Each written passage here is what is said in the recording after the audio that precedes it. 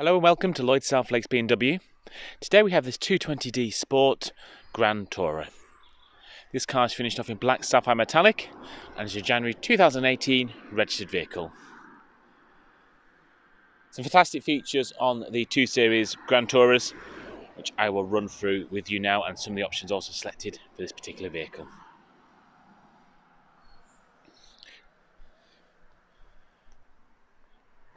Moving around to the side, we've got the 17-inch star spoke alloy wheel. This being the sport variant, we've got some lovely colour coded trim which runs throughout, and certainly with this metallic black paint finish, a very sleek look. We've got the sun protection glass on the rear, so obviously adds an element of privacy for the rear of the vehicle, but there is a UV element there as well, so it does help keep the cabin a bit cooler on the hot days, and probably more importantly there's a UV element to help protect the rear passengers from some of those harmful UV rays. Into the boot, power tailgate as standard on the 2 Series Gran Tourer. That can be opened via the key. There's also a button underneath the roundel badge and a button by the driver's door. Fantastically versatile as well. I'll move this load cover back. We've also got the 7-seater option on this generation of car, the 2 Series Gran Tourer, so the seats pop up out of there. Handily, the load cover fits into a slot underneath here, so it actually clips in out the way. So if you do need either extra boot capacity with dropping those rear seats down, or you are going to obviously lift up the rear 7-seater variant, you can just tuck that load cover underneath that storage, that sort of false floor section there, and then these 2 rear seats pop up. I'll show you those in a bit more detail when we go into the back of the car. But for now, all I'm just going to do is I'll flip the load cover and rest it down there. As I've only got one hand free, I'm not going to try and manoeuvre and get that stowed away.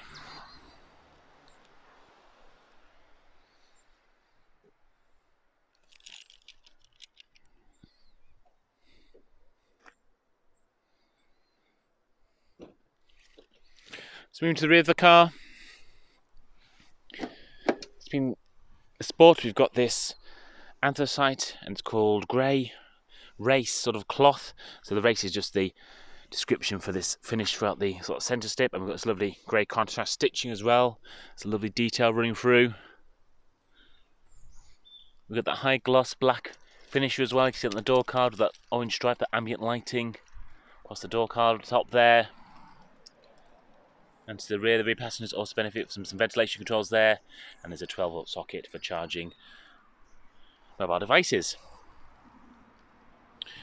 So to get into the rear, just a handle here which just pulls forward, and then that seat slides forward like so. There's a lever here which lifts up, and then we can lift up that rear seat. I'm going to do that very shortly. I'm just going to move that centre folding.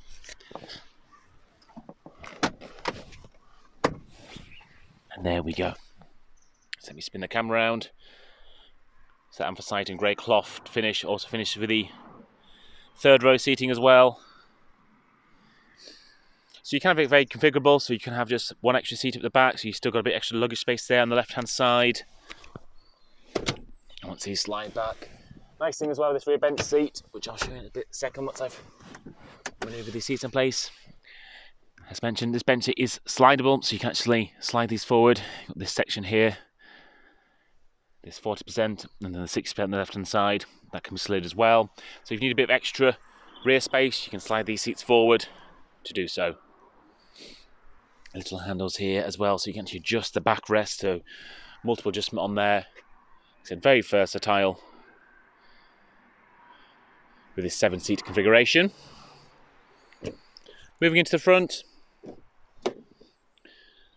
one of the options, we've got the exterior folding mirrors. That can either be operated with that button there or via the key itself. This being the sport variant of the Gran Tourer, we do have these lovely sport seats. So lots of great side bolster support here, which is adjustable by an airbag system in those. And some nice details as well running through the 2 front seats.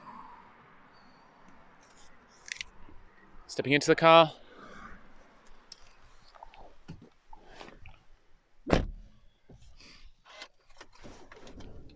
So we've got the two dials there, the speedometer to the left, the rev counter to the right, and that sort of LCD display in the middle as well to give you a bit of driving information, trip information. Moving to the centre screen, I've got the BMW ID6 system. This is a touchscreen navigation.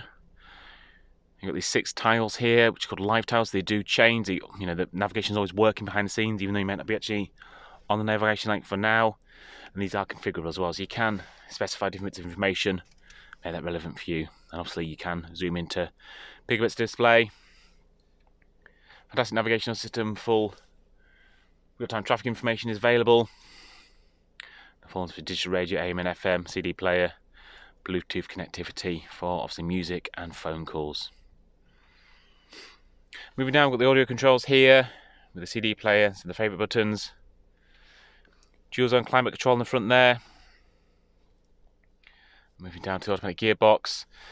The 20D, so the 2 litre diesel 4-cylinder, mated into the automatic gearbox. Full manual option as well, so you can take manual control, either using the gear lever to select your gear or the paddles behind the steering wheel. Also tried and tested iDrive dial there. Like I said, you have got touchscreen, iDrive dial, and there is voice activation as well for this system. And that gloss black finisher, also finishing this trim piece in this nice pearl chrome finish as well, just highlights the details. Also around the iDrive dial. On the left we've got cruise control, as well as speed limit control. And on the right we've got the steering wheel audio options of volume, voice activation, answering phone calls, and media adjustment there as well. And here you can see the paddles there for the automatic gearbox. This, as I mentioned, is a January 2018 registered vehicle. It's got 26,106 miles on it. Recently been part exchanged with ourselves and is a 2-owner car.